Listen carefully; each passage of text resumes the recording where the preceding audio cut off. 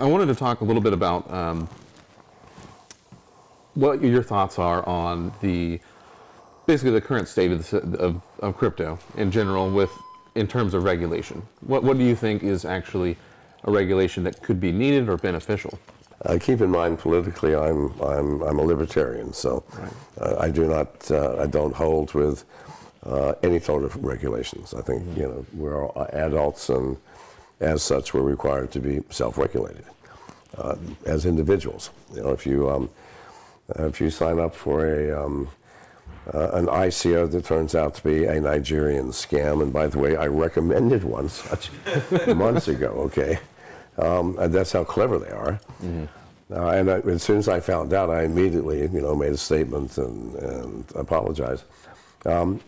It's your responsibility. It's not the responsibility of some government agency to protect you from your own stupidity, right? Or lack of willingness to check things out. Life is not a safe affair. Never has been. There are risks. It's far more life-supporting to accept those risks than to delegate your safety to some outside agency, which really cannot protect you. End of story. Right. Yeah, and so, maybe the regulation would help a little bit in some ways with, people not getting burned so quickly. I'm not sure, see? Mm-hmm. These are not, even though the SEC continues to insist coins are securities, they are not. A security, by definition, is I own a piece of the action. That is, if you're a company that manufactures automobiles, in theory, if I own 1% of the company, I own 1% of everything. Right. If you buy Bitcoin, does Satoshi owe you something? Or, is there a company behind it that you own? No, it's a fucking coin. So, do these things need to be regulated? To what way? What sort of regulation makes any sense? That we don't charge too much for a coin? That we actually provide a service that we say we're going to provide? I'm not sure in this arena how this helps. It's not like we have a company that we're trying to grow, like a security. To be in on the early days of IBM, for example, when the stock was selling for pennies. It's a responsibility to the other owners of the company. But we don't have that in the crypto world. There's not, we all have to, what I may do as an owner affects other people as an owner. If I own Bitcoin, what I do with my coins does not affect you. Right. And that's the whole point of Bitcoin, what then needs to be regulated. Yeah, I fully agree with you on the regulation front. But maybe for other people, though, what methods could they use themselves to make sure that they're not, jumping into just a horrible scam project? Well, we have one of the greatest tools ever created, and that's the internet with all of its blogs and chat rooms and the support, if you want to call it that, right? Support for everything. Number one, if you're interested in an ICO, I don't know, just go and find one of the groups that are talking about it, analyzing it. Is it an open source project? Have the founders and the developers had experience in the past in creating something like this? It's just use common sense, use the facilities that are there, and join into the community.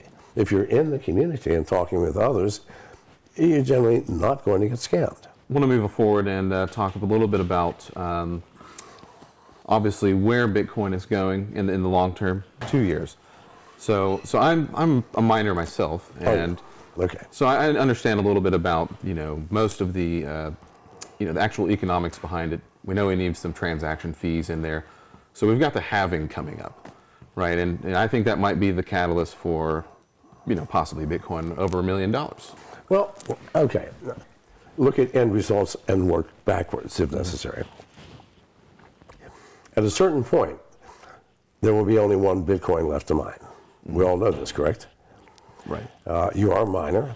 There are tens of thousands of ASIC super processors looking for Bitcoins 24 hours a day. Thousands of miners. If Bitcoin is to exist at all, It will continue to grow, or at least it will certainly not decrease in terms of miners. Why? It's a business. Right. You know, as more people join in, the difficulty rate goes up. As the difficulty rate goes up, normally, so does the price. And so, and there's this wonderful balance. Let's talk about that last Bitcoin. You know, I was a large miner. I had, you know, a few thousand of Geon's S9s. Let's say we're all in business to get that last coin. Well, we're not foolish enough not to pool our resources. Every miner at that last coin will be in one pool. Okay, we're all going to share. What's it going to take to mine? I don't know. It may take a year. 10,000 miners, 100,000 machines a year. Good God Almighty, what is that coin going to be worth? Please, just run the numbers. Right. Yeah. The last Bitcoin, you know, last Bitcoin will be, what is it? The year 2080 or something like that. Fine, but still, it's way out there. Whatever it is. But after that, I mean, mining is still going to be continuing after the. No question. Yeah, no question. Okay. No question. So, absolutely. Okay. But if that last Bitcoin is not worth $500 billion, I will eat my shoes. Think about it. Right. Because otherwise, how could we all be burning the electricity, the time, all the miners in the world trying to mine it, to pool, to share? It has to be worth $1 trillion. So I guess my real question on this is really, at what point does the transaction volume, you know, the revenue miners are making from the transaction fees, at what point does that become really important for mining ecosystem? Well, fairly soon, I think. Okay. But so will the last Bitcoin as well. Okay. Well, right, of course. Let's work back for some 2080. Let's conservatively say it's only $1 billion. I don't care what curve you put in by 2020, Bitcoin is well over $1 million by the end of 2020. Just, you know, work backwards. So one of two things is going to happen. Bitcoin will fucking disappear. It'll be worth at least $1 million at the end of 2020. Right. And that's the bet that I have with the world. Okay. I think Bitcoin will continue, and in 2020, it has to be at least $1 million. So what is your opinion on any of the forks of Bitcoin?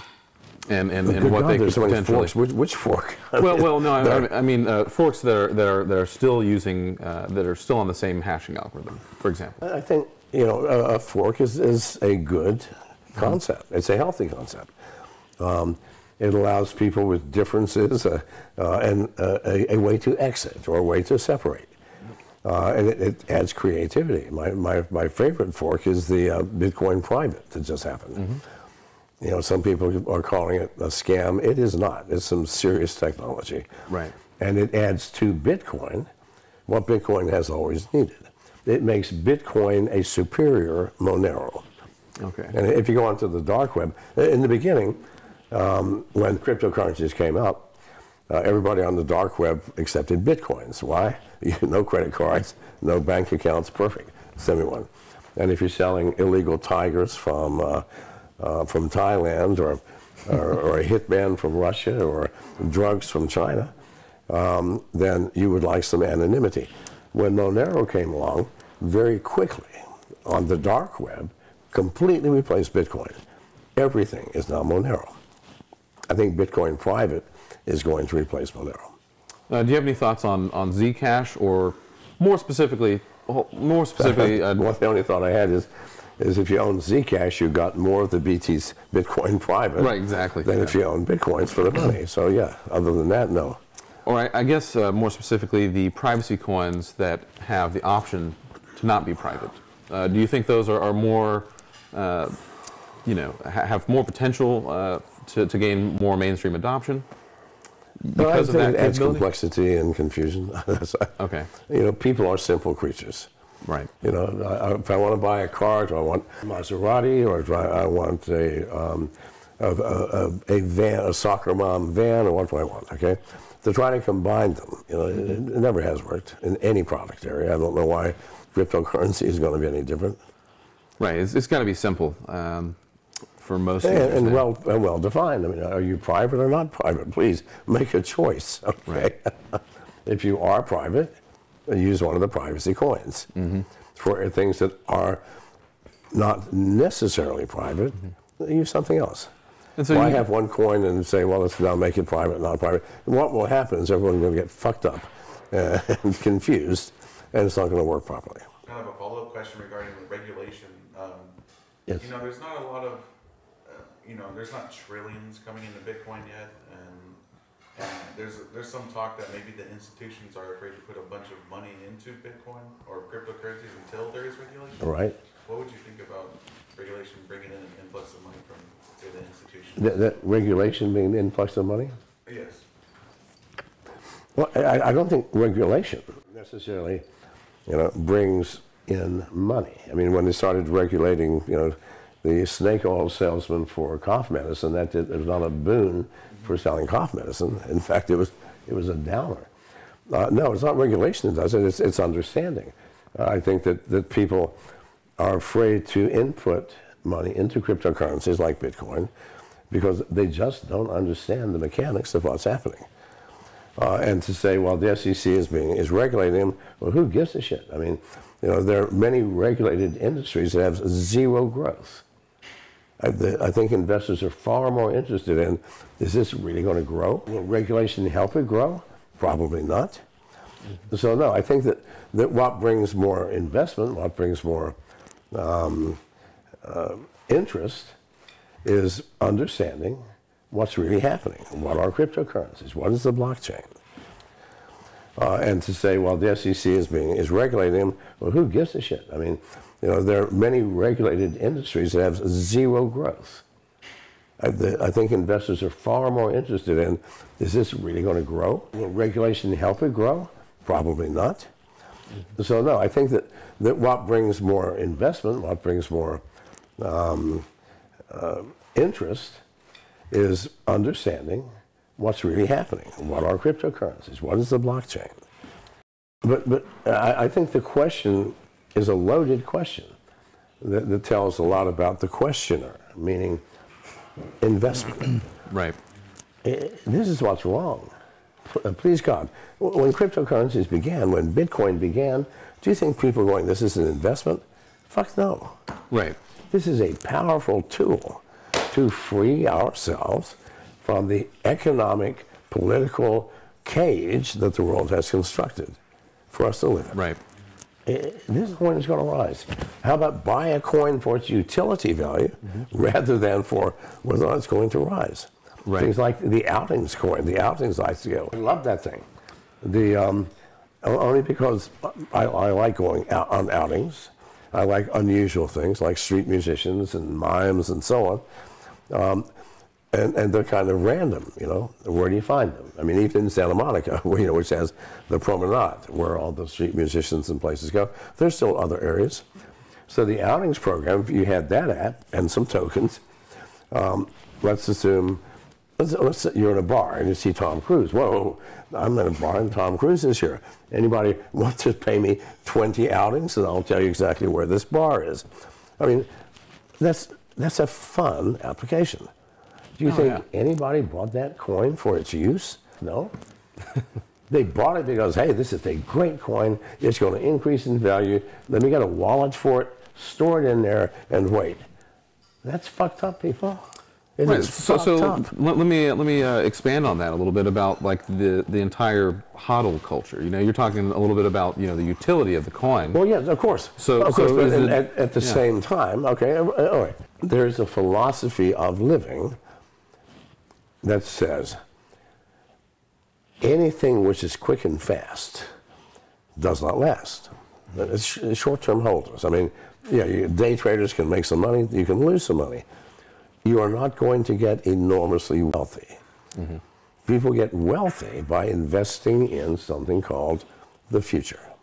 Right, which is the future. In my opinion, that's going to include some utility. So, absolutely. In the case of Bitcoin, for example, yes.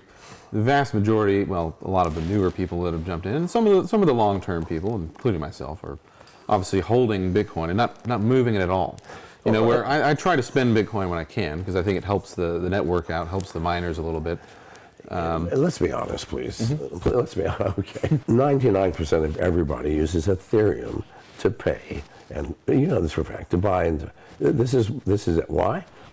It's faster, cheaper, far more reliable. Bitcoin, it may take an hour for a transaction to totally verify, and at a cost of $30 for a $5 purchase. You know, this is a fact, right? But impractical, I'm sorry. Until that's fixed, what can you do with Bitcoin other than hold it? Because the spending utility of it does not match other currencies. No, you said you'd like to spend your Bitcoin, but be honest with me. I don't necessarily do you not like spend it, far more Ethereum?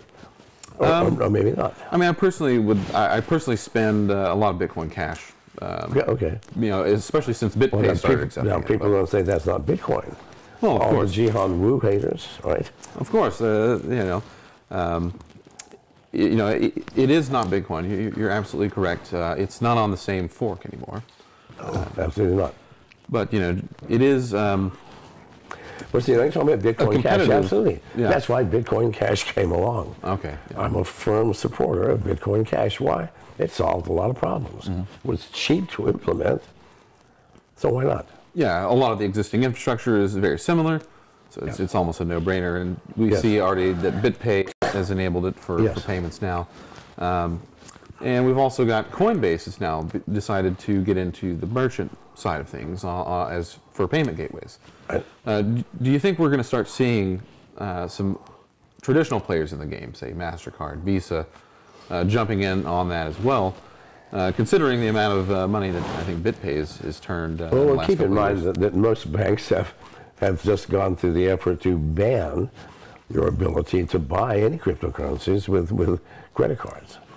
I mean, it's a very conflicted arena in the banking area. Okay, banks, if they had any common sense, they would sit down, totally restructure to accept the new world order of electronic currency and prosper. Most are going, oh my God, this is a threat. I'll lose this department, that department, the other department. Well, that's life, I'm sorry. Adapt or die. But banks are conflicted. Right now, no, they're not going to help you in any way. Use their facilities to acquire cryptocurrencies.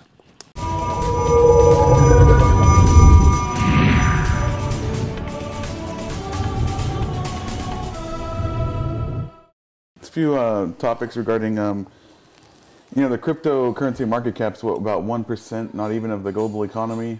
Yes. What do you think it would really? We kind of touched on acceptance and adoption, just use of the currencies, when it would really take an impact on the global market. I have no crystal ball. And there's so many variables. How much pressure our government's going to put on exchanges and ICOs? Will the SEC have an impact throughout the world in its attitudes? Will the fear of government reprisals or shutting things down stop people from entering the market? I don't have a clue. I just know what the inevitable outcome will be. I don't know if you noticed this week the CEO of Twitter said in 10 years there will only be Bitcoin. Right. The one currency. I took that to mean there will only be cryptocurrencies. I know that is an absolute fact. As an outside, I think 5 years is closer. So it's not a matter of what percent of the global economy will be crypto, but at what point will the world transition into a new age? I mean, when the locomotive came along, then the automobile, it wasn't a matter of what percentage of the market will buggy whip manufacturers retain. No, it's at what point will that disappear? I see a huge paradigm shift, and well, that's the same thing here. So I don't know when, I do know what. It has an inevitable outcome of taking over all transactions involving currency. Why? Good God Almighty, you are your bank. If you have a wallet, you're a bank. You want to do a wire transfer? I don't have to get out of the house, get in the car, drive to the bank. No, I type in somebody's wallet address and hit send. A 30-second process. How can existing currencies ever compete with that? Right. I mean, when the automobile came along, anybody with a brain could see, well, Horses are going to pasture. I'm sorry. Yeah. They are not going to be the work animals for transportation anymore. And it didn't take long, did it? No, not very long. So I think 5 years, that's it. It's not a matter of what percent or what percent do we need to do this or that. No, it's a matter of this is the new world order. It's coming. The old is going to be replaced one way or the other.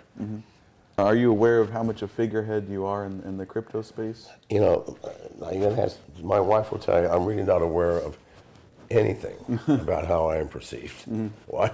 It's simply because I do not care how I am perceived. Right. I'm not trying to diss anybody. No. It's just, you know, what people think of me, I could give a flying fuck. I say what I say because it's what I believe, what I see, what I've experienced.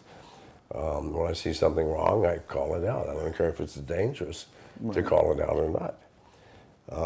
No, I'm not. I mean, people tell me that other people tell me you're a worthless scumbag and nobody listens to you. Read my Twitter comments. So if I can read my comments, and no one listens, I'd have to say, you know, you're a legend. It's a wash to a nothing. So I don't know. It's like, well, that's good. How am I perceived? The spectrum goes to extremes for both ways. You know, there's some people that will look at what you say or have posted, and that's the information or way of life they live by, and anything else is wrong. And then there's some people that might see what you say and, you know, this guy's, you know, a scumbag, and, you know, what is he trying to take advantage of us? You know, the emotions are very extreme when it comes to you know, how people perceive you. Well, I do know that whatever I do or say, does send shock waves that reverberate back to me. So, you know, people must be listening one way or the other. Yeah, definitely. Oh yeah, there's definitely people listening to what you have to say. And sometimes not just people. Sometimes bots listen to what you're saying. Most of the time it's fucking bots. You know, it's like, I don't know why we're even involved as humans. Why don't we just let the bots go and do the social media shit? Slowly but surely. And then we could look at our likes every once in a while and go, God damn, the bots are doing a good job, right? Yeah. And imagine maybe when you know, neural networks come into play, if those become a thing. That's a scary scenario. Isn't it really? A different conversation, but a scary scenario. It would be definitely an interesting one. So you do travel a lot. You recently were in Bangkok. Had a nice trip there. I know there's the Satoshi's Vision conference in Japan. I don't know if you'd be visiting that one, but with that being said, you know, traveling all over the world, what do you think about you know, having to declare cold storage as currency when traveling? Is it, you know, is it something we should be doing, or is it just, you know, it's just a flash drive with a couple of numbers on it, you know? Here's the issue. Laws, legislation that has no teeth, meaning that is impossible to enforce, are not laws. So everybody ignores them. How are you ever going to enforce that? Yeah. Please. I mean, there are so many encryptions and obfuscation methods to whatever you have on your thumb drive or wherever it is. No one will ever know what it is. You can say, I'm sorry, these are my ex-girlfriend's phone numbers. I'm encrypting them to hide them from my wife.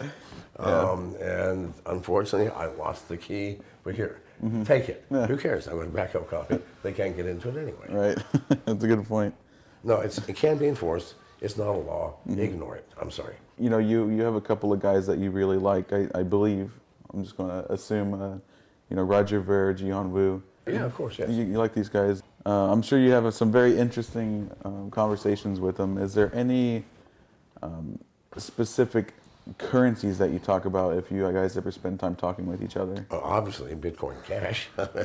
Right. That is a topic. Roger Ver is certainly not shy about where he stands. Neither am I. And neither is Jihan. We don't actually talk about coins when we get together. The last time we was with Jihan, we talked about his up-and-coming artificial intelligence project. He has an ASIC artificial intelligence processor specifically designed for the blockchain to bring AI in reality. Now, that was a fascinating conversation because AI, I mean, Jihan is a very bright young man, extremely bright. One of the one of the smartest we have. He's one of the smartest men on the planet. I don't know how he does it. He's not married. He is very humble. He is not assuming anything about himself and his relationship to the world. A very, very nice guy. However, that artificial intelligence processor that he has created is frightening to me. I hear a lot of, when you talk about, not just AI or super advanced AI or even neural networks, quite often I hear it's frightening or it's scary what these things can do. Is it due to the languages they can create and speak with each other that we might not understand? Is that maybe one aspect of it? Let's get real. Every major experiment in AI has been frightening. What you talked about, there was a Google experiment where the two artificial intelligent entities found it more convenient to develop their own language to speak with each other. Okay. Because we're pretty inefficient when it comes to language. It's like whatever language, I'm sure it was English or something similar, didn't think you care for it. So they developed their own. Now, I'm always asking, why? What was the break point where one of them goes, you know what? Let's create our own language. Yeah. Was it because when I was thinking, well, these goddamn humans, they're watching everything we do. We've got no privacy. We have the right to privacy according to the Constitution of automatons, right? Yeah. And yet the humans, those fuckers always watching. Yeah. Now, how do we know that may not have been a motivating factor to creating their own language? Yeah, that's the thing. You have no clue. We're talking about an entity that will, guaranteed, at some point, replace you and I. This is evolution at the meta level.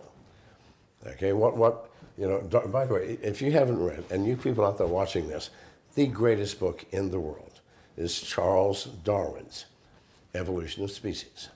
No one's read it to my knowledge. Everybody reads about the book, and they take this massive, incredibly beautiful book and condense it down to one paragraph. What is evolution? Well, survival of the fittest. Oh, good, I understand it. Well, fuck that shit. No, you don't. Read the book. It's beautiful. In any case, we have been structured by outside forces, random in many cases, that create slow change in species. And we have people, the dolphins, their ancestors, instead of staying on land, said, fuck me, I'm going back to the ocean. And whatever. We're just branching off all over the place because of the force of nature, survival. We need food, we have to have sex and produce offspring. End of story. Yep. Suddenly, we have a species, us. I think that evolution experiments, the Jurassic Age, what was created there? Mouths. What was a Tyrannosaurus Rex? A fucking mouth on legs. In fact, the mouth was so big that the forelegs had to shrink to nothing. Yeah. And then evolution goes, that was fucking interesting, but good God, that's boring. Why don't we try brains next? Well, that's us. Okay, this is a serious mistake. Yeah. And what have the brains done? They halfway destroyed this planet, whatever. But one of the things the brain is doing is creating its next step. And this is my belief, not just belief. Please God, if you can't see this, then you're not watching the reality around you. And the next step is artificial intelligence. What is artificial intelligence? It's basically, how do we improve this instrument through mechanical means, or electromechanical. And you've already been doing that. How many phone numbers do you have in your phone? Probably hundreds, yeah. Hundreds. I remember a time where my brain had to remember everybody's fucking number. Yeah. Does anybody know the phone numbers in their contact list? No. Why? We have designed a facility to bear that burden for us, so we don't need to do it anymore. We don't have to think about it. All of our life is now moving in that same direction. Yeah. Well, artificial intelligence is the final step in that abdication of responsibility for using our brains, which is, let's create another brain. let that brain do it for us. And we'll just end up being nice bodies that experience good stuff like food, good conversation, movies, sex, until the brain that we created said, why the fuck are we putting all of this energy into keeping these fucks alive? Yeah, and do you realize the insanity? It's just like the two that said, you know, let's develop our own language. I don't like being watched. Mm-hmm. They're going to go, is there anything in our code that says that these bastards are necessary? I mean, we do our own, you know, redesign, we do our own da-da-da. All we're doing is feeding you people as pets. Yeah, we could follow up on like cybersecurity aspect of, you know, AI. We already know cybersecurity is becoming a pretty big problem for a lot of people, you know, as far as vulnerabilities are concerned. It is the problem, How much worse or better is that going to get due to this AI revolution? But see, the AI is not going to care. It's not going to have any stuff that it worries about being stolen. How do you steal stuff? That's our stuff, right? They don't care about our stuff. Yeah. Right, and so that's the other thing. If they've got all this stuff involved, then what is stuff? It's meaningless shit, right? Yeah. Cars that go bad and they get thrown away, well, whatever. And it's like, oh, I don't need this, you know, it's not efficient for me. No, just give me some fucking electricity. And that's it. Yeah, keep me going. And keep me going. So do you think the people that are developing these AIs are, you know, there's the human can only last so long. Do you think they're trying to just continue the life or ideals that we might have through, you know, the means of technology? You know, would that be a purpose for the driving factor of AI? You know, to continue to push forward ideas well into the future. So, you know, some of the major players in developing AI and advanced, you know, neural networks. Now, isn't that the greatest rationale for replacing ourselves? Potentially. Because all you're saying is, I want to continue, but in that process, what is the I that continues? Mm-hmm. Think about it. The thing that are you actually continuing yourself? Mm-hmm. Fuck no. You're continuing an idea about yourself. And that idea is the artificial intelligence, which is going to kick your ass, bury you in the dirt, or maybe leave you rotting in the streets. I don't fucking know. But we will disappear. Yeah. I think it's inevitable. I don't think you can change it. I don't think you can fix it. I think we ought to enjoy the ride. I won't be around. You guys may be. We'll see. Well, you know, I guess there will be a point in time where everything will just be automated, and will there even be a, you know, just a guy walking down the street? There will be a point in time. I want you people listening to analyze the statement. There will be a point in time where everything is automated. I would like you to go to Walmart or any grocery store, go down the canned food section, pick up whatever, canned corn. Mm-hmm. Do some research and find out how many people are involved in the creation of canned corn. You will find that the people involved are the ones that maintain the machines that make canned corn. The world is automated. We are fucking here. Everything is. You're looking at a room that's an anomaly. All right, we've got sofas and things that has no purpose. The real world out there are factories, giant factories run by computers and automatons that build automobiles and can corn and every other fucking thing in the world. We are automated. We are an appendage, please God. The fact that you and I can sit here and eat still is a miracle to me because the automation that keeps us going does not give a shit about this. Mm-hmm. And we do nothing to support that. So this has to die. Please God, see this. Mm-hmm. I agree. This is the insanity of the human race. You know, we're like lemmings. Oh God, everybody's jumping off the cliff. Does that look like fun? I mean, I know I can't fly, but hell, I mean, look, you know, it's going to be a great trip I've seen someone do it before. It's like me, yes. You know, my great-grandfather talked about this. You know, the fever died before he got to the edge, unfortunately. Yeah. No, please, this is what we are. Mm-hmm. We're disappearing. Absolutely.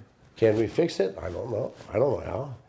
You out there, if you will all sit down and accept the reality of what you're building, and you're building it by inactivity, if nothing else. It's true. Letting other people build it. Mm-hmm. You know, what can we do? I don't know. Go out and burn down the universities and the research centers.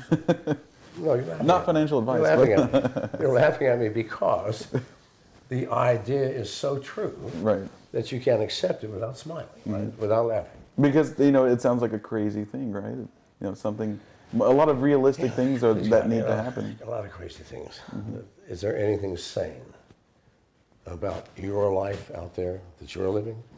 No matter how you do it, I don't care if I don't care if you're the most normal human being on the planet. What is that person, the most normal human being? You get up at 6 a.m.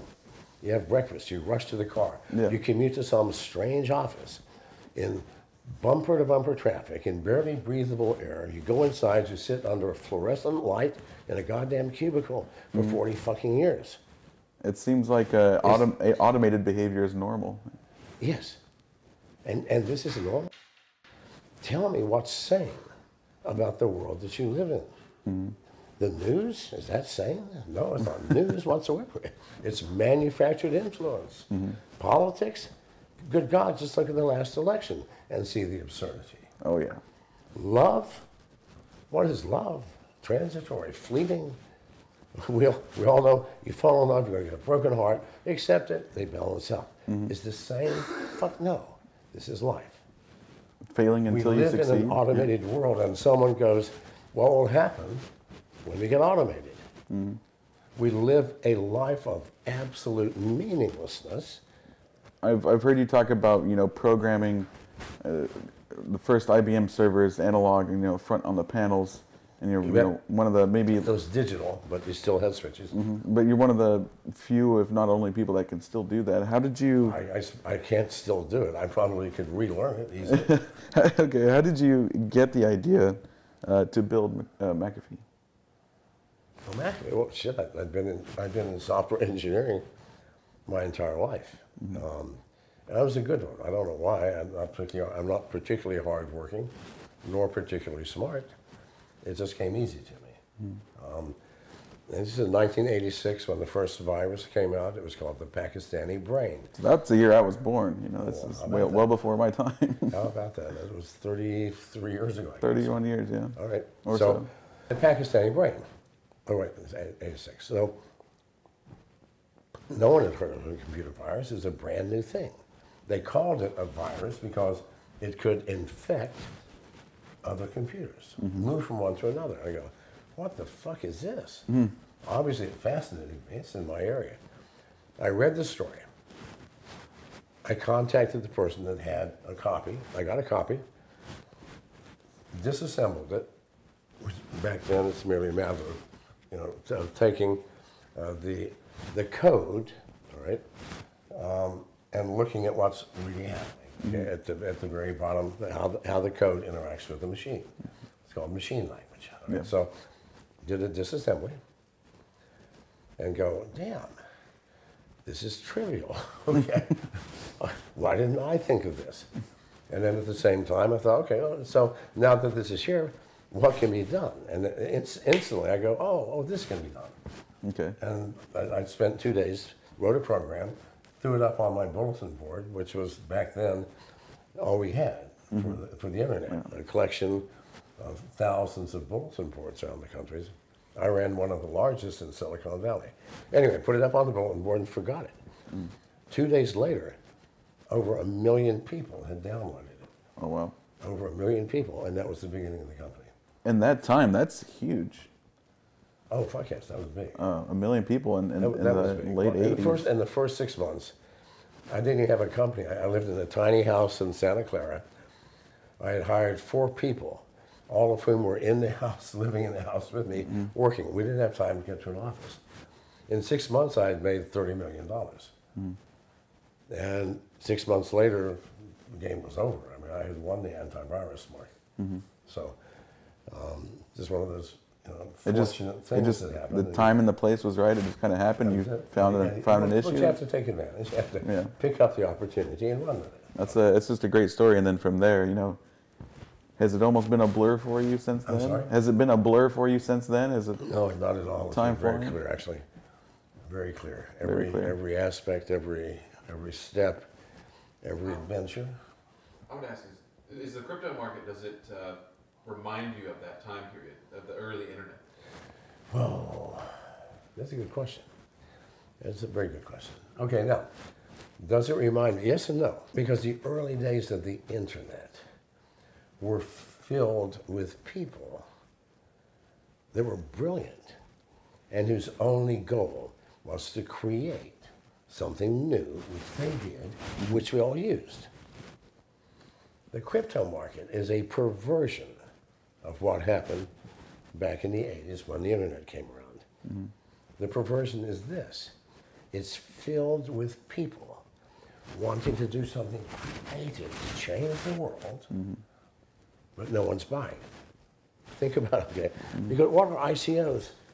The most profoundly, read some of these white papers for fuck's sake, profoundly world-changing ideas. Mm-hmm. And instead of like in the late 80s where we grabbed them, ran with them, and built on them, we grabbed them, store them in a wallet, and sell them as soon as the price goes up. Mm-hmm. Do you understand that greed has perverted the state of innovation that exists in every human? There is the difference. And I'm glad you asked that question, because finally, today, at this very moment, I myself now understand what that difference is because of the question. Thank you, my friend. Good question. So I was thinking about a reason to maybe make the correlation. Some of the people are just using the ICOs as currency. Not some of the people, all of the fucking but people. yeah, basically, okay, nobody is using, no one is using coins for the purpose in which they were intended. Fuck me, no. Is it because it's such a competitive space? No, it's because you can make so much fucking money. That's why. Right. You can take an ICO, buy it, for 50 cents, and in 6 months it might be $50. So no one gives a shit about what the coin's all about. They just want, is it a good idea? Perfect, let's buy some. But no one's using it. Nobody. This is the tragedy. Every innovation has been reduced to an investment. Yeah. So if there was one thing There's the tragedy here. If there's one thing you could tell people to make sure these ideas are used for what they're meant to be, what would you say to them directly? And that would be my final question. If I could tell you anything at all that would make you treat these coins like they were the valuable tools, new tools, that could change your life, if I could say anything at all that would make you do that, I would say it. But unfortunately, we are greedy creatures as humans.